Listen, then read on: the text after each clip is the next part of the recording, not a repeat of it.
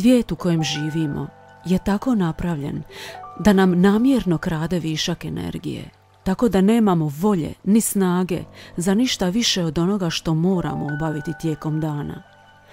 Kada nemamo tu inspirativnu energiju, onda nemamo volju za bilo kakvo kreiranje, za nove ideje ili unapređivanje sebe. Glavno pitanje je kako se zaštititi od ovog crpljenja i kako spriječiti da sve ovo se više ne događa.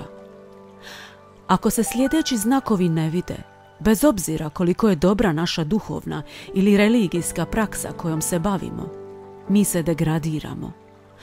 Koji su to znakovi? Prvo, osoba bi trebala svaki dan postajati sve sretnija i sretnija.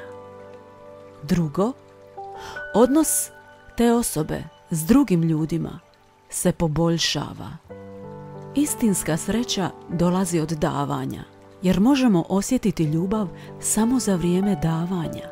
Sebična, pohlepna i zavidna osoba ne može voljeti, a i rijetko tko će voljeti nju. A takva osoba ne može biti sretna. Možemo dati puno jedino u slučaju ako ne ovisimo o ovom svijetu. Što manje imamo vezanosti u ovome svijetu, to više smo u stanju dati i stoga više možemo i voljeti. Ako je naša spremnost za uzimati veća od naše spremnosti za davati, onda smo ovisni. U Ajurvedi, najstarijem medicinskom sustavu drevne Indije, govori se da su korijenja svih bolesti patnja, pohlepa i zavist, jer one povećavaju sebičnost. Što se događa s organom tijela ili stanicom koja odluči ne raditi za dobrobit cijelog tijela, nego samo primati i trošiti resurse tijela? Takvi organi i stanice postaju kancerogeni, te ako se tijelo od njih ne oslobodi, umire. Svemir kao cjelina ima tendenciju osloboditi se od kancerogenih stanica, odnosno od sebičnih ljudi, pa čak i od cijele civilizacije, prije svega tako da im prestane davati energiju. Prosvjetljeni mudraci su ukazali u svojim kanonima da civilizacije umiru ne zbog ratova i prirodnih katastrofa, već zbog činjenice da svatko počinje misliti samo na sebe, samo uzima, a ne daje. Čovjek je kao stanica svemira. Ako ne živi u harmoniji s cjelinom, s Bogom, neće biti sretan. Sve teži homeostazi. Sebičnost i pohlepa su opasni jer remete homeostazu.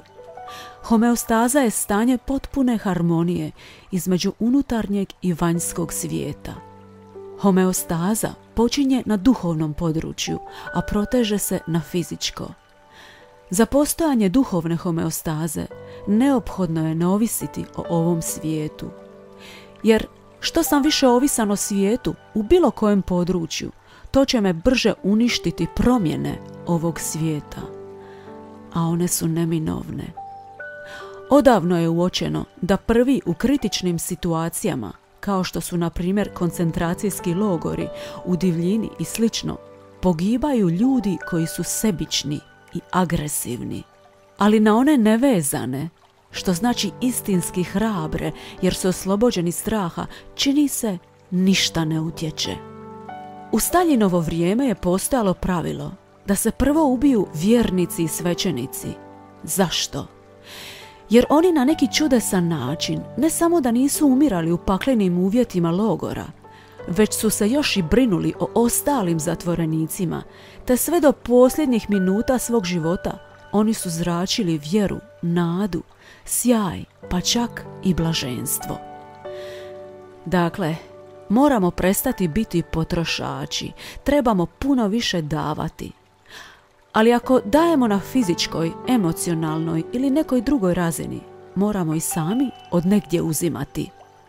A uzeti energiju možemo samo na božanskoj razini, gdje je ona prisutna u neograničenim količinama. Ta najčišća, duhovna energija prolazi kroz nas i ako ne potiskujemo osjećaj ljubavi, osjećamo da ta energija ljubavi mora upravljati nama. Kroz osjećaj bezuvjetne, bezuslovne ljubavi nama dolazi ta glavna energija koja se troši na sve ostalo. Hrana nam daje energiju na vanjskoj razini, ali njen višak oduzima energiju na unutrašnjoj. Obratite pažnju na to da ljudi koji povremeno poste imaju više energije od onih koji jedu puno. Zbog toga, kada se razbolimo, prestajemo jesti. Cijeli ovaj svijet sa svojim stalnim stresom i tjeskobom, kao i velike količine hrane, pića, ispraznog društva, razgovora i veza, oduzimaju našu energiju, dok post i samoća daju energiju. Dakle, jedno od prvih pravila zdravlja: voljeti svijet sa svim njegovim nedostacima, voljeti sebe kakvi god da jesmo, voljeti svoju sudbinu u svim životnim situacijama. Jedan od učitelja, komentirajući zapovjed ne ubij, objasnio je da se zapovjedi tumače na 7 razina. Na prvoj razini ova zapovjed ne ubij znači ne ubiti čovjeka, no na najvišoj 7. razini znači ne ubiti ljubav u duši. Stoga je to veliki grijeh odbaciti ljubav i odreći se jedinstva s Bogom. Dakle, učiniti sve što je moguće da se riješimo sebičnosti i pohlepe. Postaviti sebi cilj života, pronalaženje Božje ljubavi, jer od cilja uzimamo energiju i već sama po sebi snažna želja za božanskom ljubavlju ispunjava nas višom energijom. Obratite pažnju na to da naša civilizacija trenutno živi pod motom konzumiraj, konzumiraj, konzumiraj. Pri tome, broj sretnih i zdravih ljudi smanjuje se svaki dan. Broj osoba koje pate od sindroma kroničnog umora povećava se svaki dan. A kako bi im moglo biti drugačije? Prosvjetljeni mudraci svih duhovnih škola, čak i moderni progresivni znanstvenici, tvrde da sve što dolazi od ega, od sebičnih motiva, čak i ako izgleda kao dobro djelovanje, dovodi do destrukcije i patnje. A sve što dolazi iz srca, to jest iz osjećaja bezuvjetne ljubavi, dovodi do zdravlja, blaženstva i potpune harmonije osobe s njenom okolinom. Uz razumijevanje i prihvaćanje svega toga, počnimo živjeti kao da smo utjelovljenje bezuvjetne ljubavi. Optužbe i sindrom žrtve zamijenimo odgovornošću i zahvalnošću. Pitanje uma, što mogu ja dobiti od ovog čovjeka, od društva, zamijenimo sa što mogu dati drugima, kako mogu donijeti sreću, svjetlo u njihove živote, kako ih mogu ispuniti ljubavlju, nadom. Prestanimo se toliko fokusirati na sebe i svoje probleme. Treba zapamtiti izreku sufijskih mudraca: pakao je mjesto gdje ne postoji nitko kome možemo pomoći. Onda ćete osjetiti kako snažna energija teče kroz vas, ispunjavajući vas i one oko vas blaženstvom i harmonijom. Primijetit ćete da su se vaše posjete liječniku i psihologu, vidovnjacima i iscijeliteljima drastično smanjile. S druge strane, nakon susreta s vama, i oni sami se liječe i oni sami otkrivaju nove sposobnosti u sebi i, što je najvažnije, ispunjavaju se energijom božanske ljubavi. Ako investirate u misli koje su kontraproduktivne i izazivaju strah i brigu, shvatite ovo. Ne samo da trošite energiju, već će takve misli postati vaša realnost. Ono na što ste usredotočeni mislima, mozak će manifestirati kao realnost. Briga je molitva za ono što ne želite. Kada brinete, u svojim mislima zadržavate objekte koji vas i dalje zabrinjavaju, a što više su vam u umu, to ih on više pretvara u stvarnost.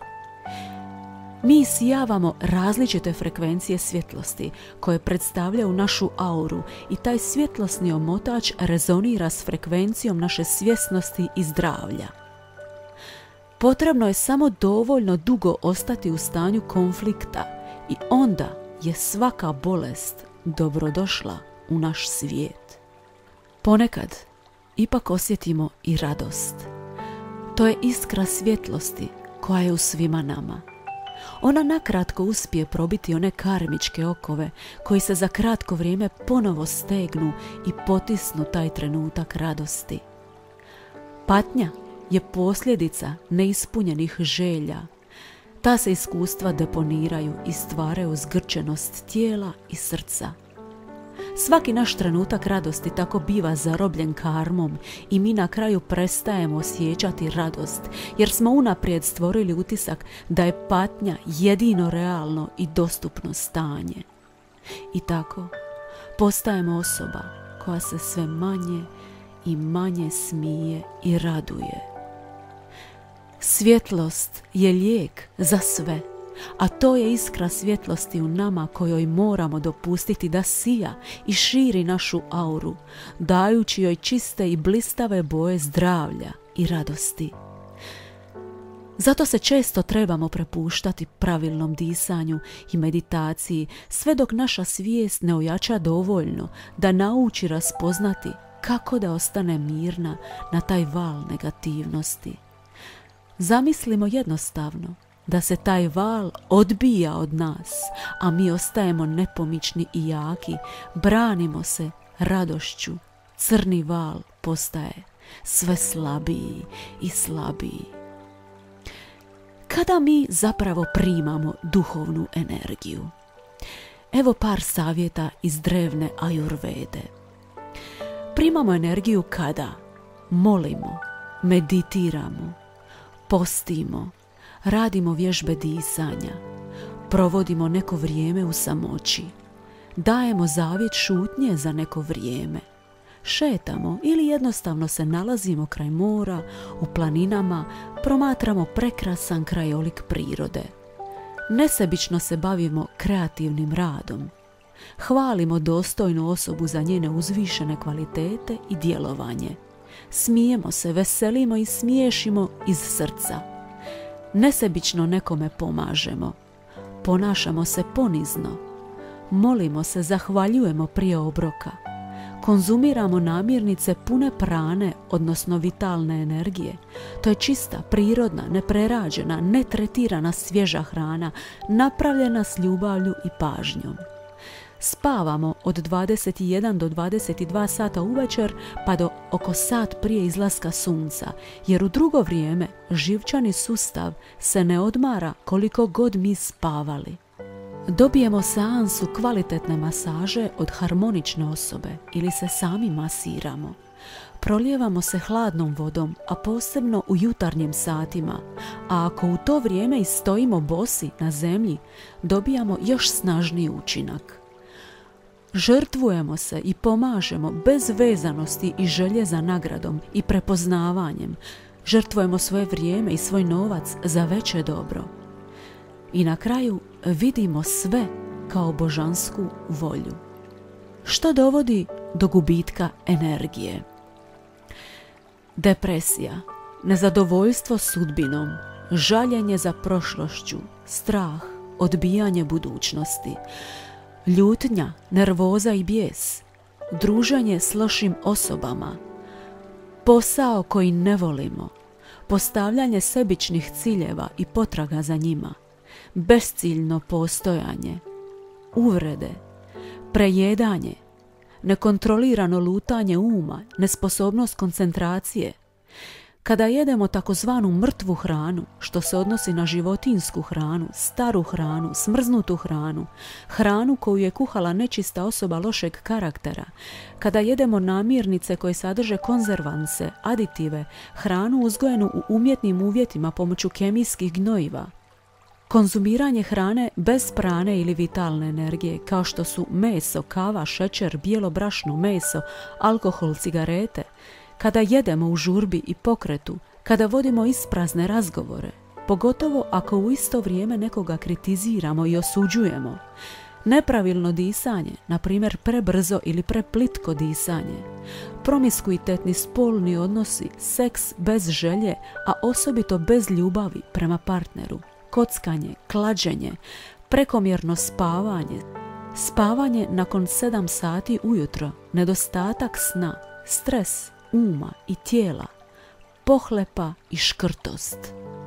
Drevni mudraci Indije su iscrpno poznavali i objašnjavali teorije i prakse posebnih tehnika disanja koje omogućavaju osobi da bude uvijek puna životne energije, prane. Veliki učitelji joge govore da možemo dobiti pranu ili vitalnu energiju kroz 5 elemenata prirode.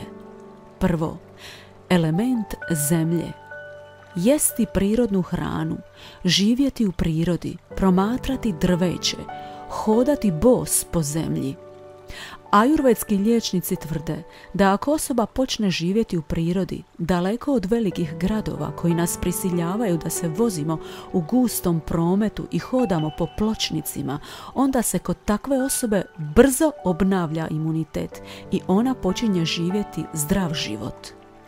Drugo, element vode. Piti vodu iz izvora, bunara ili čistog potoka, kupati se u rijeci ili moru, izbjegavati kofeinska pića, alkohol, gazirane napitke. Treće, element vatre. Redovno izlaganje suncu i konzumiranje hrane koja sadrži sunčevu svjetlost. Četvrto, element zraka. Ovo je najvažniji element za sakupljanje prane kroz udisanje čistog zraka, posebno u planinama, u šumi i na obali mora. Pušenje i boravak u mjestima prepunim ljudi oduzima pranu. Peto, element etera. Kultiviranje pozitivnog razmišljanja, ljubaznost, dobro raspoloženje. Taj element se smatra osnovnim. Jer čak i ako osoba živi u prirodi i zdravo se hrani, ali istovremeno je razdražena i ljuta, višak prane će je brže uništiti. S druge strane, uravnotežena osoba, druželjubiva, neustrašiva, može prilično dugo živjeti u gradu ako je prisiljena živjeti tamo. Ali čak i takva osoba treba slijediti prehranu i redovito, da tako kažemo, bježati u prirodu. Izvor prane u gradovima su park šume i mjesta na kojima se vrši duhovna i religiozna praksa. Sebičnost i egoizam su uglavnom put u nigdje. Filozofija, ne zanimaju me drugi, cijeli svijet postoji da meni služi i pruži meni zadovoljstvo, je filozofija kancerogenih stanica. Sjetimo se ove jednostavne činjenice. Crna boja upija svjetlost, a bijela boja odražava svjetlost.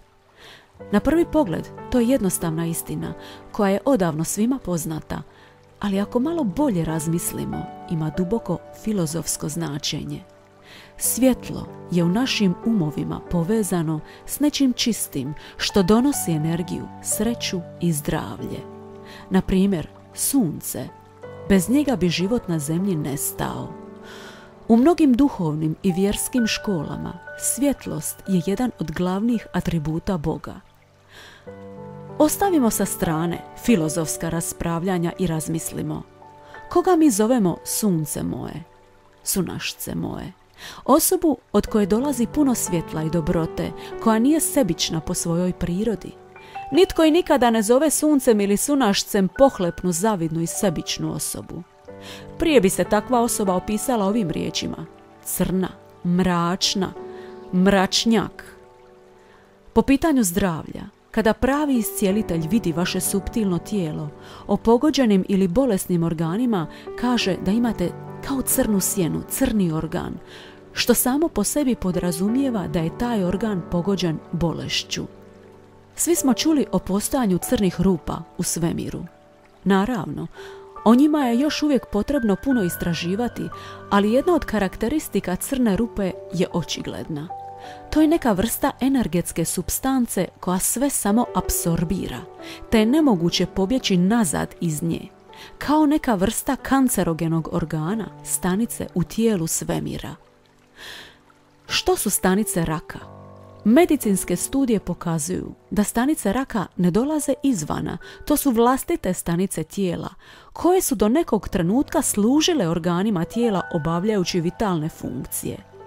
Ali u nekom trenutku promijenile su svoje ponašanje, počele provoditi ideju odustajanja od službe organima, te su se počele aktivno razmnožavati, kršiti morfološke granice, postavljati svugdje svoja uporišta, metastaze i jesti zdrave stanice.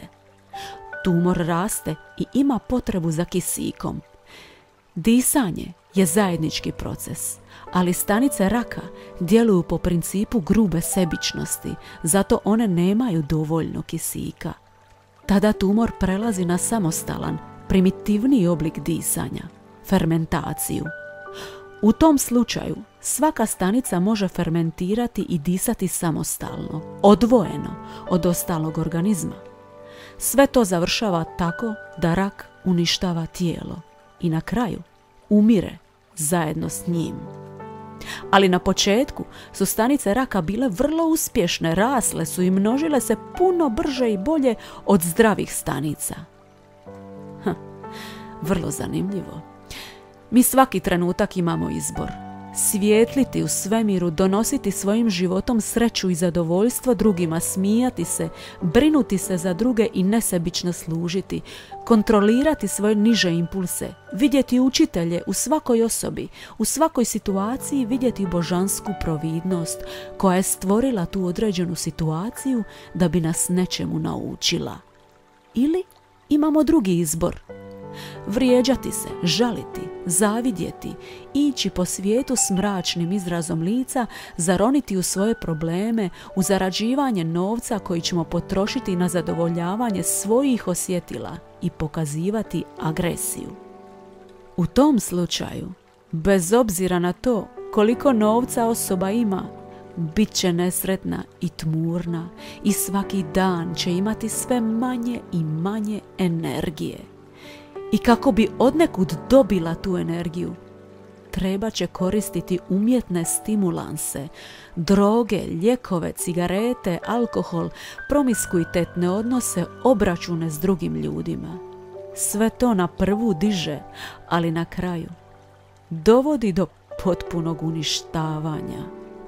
Uzrok svih kriza na svijetu se krije u nezasitnoj želji za dostizanjem sebičnih ciljeva. Da bismo prevladali ovu globalnu krizu civilizacije koja se temelji na krizi svijesti, moramo se riješiti egocentričnog stanja svijesti, koji je korijenski uzrok svih problema. Jednostavno pitanje samom sebi. Svijetlim li ili uzimam svjetlo? Može brzo promijeniti tijek naših misli, a time i djelovanja, i pretvoriti naš život u lijep i moćan sjaj, pun ljubavi. I tada se pitanje gdje ću ja dobiti energiju više ne pojavljuje. Ako vam se svidio ovaj sadržaj, pretplatite se na naš Atma kanal. Ne zaboravite kliknuti na ikonu zvona kako ne biste propustili nijedan novi video.